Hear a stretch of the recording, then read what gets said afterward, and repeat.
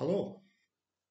I'd like, in this short reflection, to take a wee look at one of the books in the Bible which I find both intriguing and very puzzling. It's the book of Ecclesiastes. Here it is here. I'll just read the first verse to give you a little flavour of what's in it. The words of the speaker, the son of David, king in Jerusalem. Emptiness, emptiness, says the speaker. Emptiness, all is empty. What does man gain from all his labour and his toil here under the sun? Generations come and generations go, but the earth endures forever. So, that's the kind of book it is. And it's very often attributed to King Solomon, but this is almost certainly wrong. Indeed, most modern scholars seem to think that it's a product of the school of Hezekiah about 450 BC. And Hezekiah was a very great reformer. He was very desperate, in fact, to encourage the people to return to the ways of God and to reject modern ways. Where have we heard that before? I wonder. So, what's this book all about? Well, as I read, it's a text in which the author complains bitterly that everything's meaningless and a waste of time. As the king, the writer has experienced everything and done everything. Nothing is reliable because death labels everything. The only good is to partake of life in the present, for enjoyment is something that's given to you by God. Everything's in ordered in time, and people are subject to time, in contrast to God's eternal character. The world is, as we've seen recently, filled with injustice, but God alone will judge that.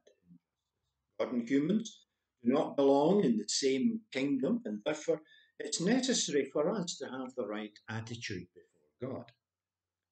People should enjoy life, yes, but you mustn't be greedy, because nobody actually knows what is good for humanity. Righteousness and wisdom escape us. The speaker goes on to reflect on the limits of human power. We all must face the end, and death is better than life, he says, so we should enjoy life while we can. The world is full of risk. He gives advice on living with risk, both political risk and economic risk. That's very controversial, very topical at the present time. We poor humans should take pleasure when we can, because the time's coming when no one can. And the speaker's words finish with vivid pictures of nature languishing and humanity marching on into oblivion. Again, we hear that at the present time. So, is this guy just one big lump of misery? Is the book merely a recitation of the trials, tribulations, and sorrows which we all have to endure? And hey, what was the point in writing it if that's true? It really would be enough to put you off your dinner. Well, the answer is unfortunately yes. He is one big lump of misery. But he is so for a reason. As we've seen, the book carries the name of Solomon, even though it doesn't look as if Solomon actually wrote it. But giving the book Solomon's name gives the text authority. And if the book was written in the time of Hezekiah, then the audience would be people who had gone off the right track. And they really needed to be told to get the proverbial grip and return to God. So it makes a lot of sense if you look at it like that. Although, to be fair, my wee free granny would have enjoyed the sense of misery and pointlessness which it conveyed. So we can ask, it seems to me, if this is relevant for us in post-Brexit, post-Trump, post-modern, post-feminist, post-COVID-19 Scotland. For a start, the Book of Ecclesiastes has had a profound effect on Western culture and literature. It is read not only there, but much more widely. Robert Burns, no less, draws on it in his address to the Hunker Kid.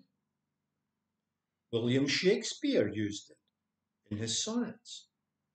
Abraham Lincoln refers to it in his address to Congress during the American Civil War. And the novelist Thomas Wolfe thought it was the noblest, the wisest, and the most powerful expression of man's life upon the earth. Tolstoy said how it had profoundly affected his life. Hemingway uses it. Brahms wrote Wir Ernste Gesangen based upon it. Pete Seeger uses the famous chapter 3, you know there's a time to live, that one, in his song Turn Turn. And in 2014, the film The Song was inspired by the life and sayings of Solomon. In the church, John Paul II, in his general audience of October the 20th, 2004, called the author of Ecclesiastes an ancient biblical sage whose description of death makes frantic clinging to earthly things completely pointless. One of his successors, Pope Francis, cited Ecclesiastes in his address on September the 9th of that year. Speaking of vain people, he said, "How many Christians live for appearances? Their life seems like a soap opera." And perhaps that is the truth. The relevance of the book of Ecclesiastes for us here today is to remind us that we're only passing through and that our journey here is indeed a short one.